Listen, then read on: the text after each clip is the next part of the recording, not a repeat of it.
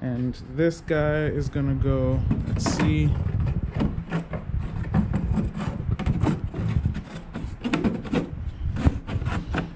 he's gonna go right in there. Let's see, this is gonna get so that is gonna glue to the side and to the piece in the back.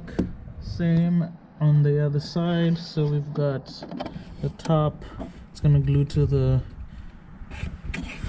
bulkhead over there, whatever that's called. And then we have a second piece of wood that goes from the top through to the bottom, and the center mount is going to mount onto that. So all in all, it should be a pretty nice and solid mount, and the motors are going to get bolted onto here. I'll probably drill some holes from the top to get to those mounts, and probably from the center as well. So looking good. Yep, that was a lot of work, but I'm glad it's paying off now.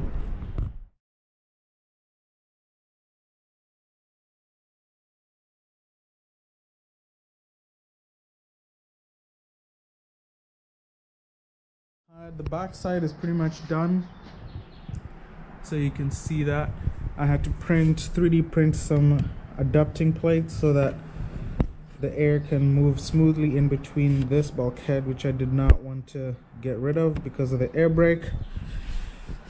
So 3D printed coupler to that, a second coupler from here to the back, and then just used MYLAR sheet to connect these pieces to the cones, which are these guys.